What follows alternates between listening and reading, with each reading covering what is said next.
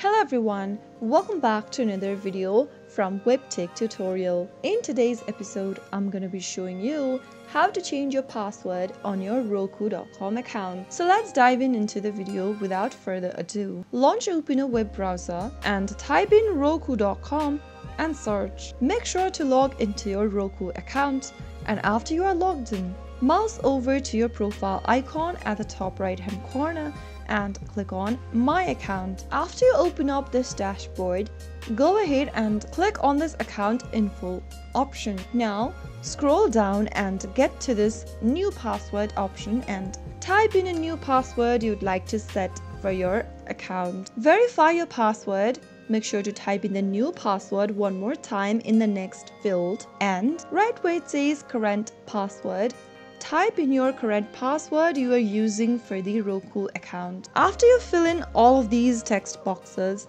click on Save Changes. Soon after your account has been updated, you will have an option to keep you signed in, or if you want to sign out from all of the devices that you're logged in with, click on Sign Me Out everywhere. And within a few seconds, you will be able to see yourself in the sign-in page, where you'll need to enter a new password that you just changed to in order to get access to your account. After entering your new password and your correct email, click on Sign In, and you will be able to sign into your Roku account with the new updated password. So that is how you can easily change or update to a new password on Roku. If you found the video to be helpful, go ahead and give us a thumbs up. Don't forget to subscribe to our channel by hitting the subscribe button.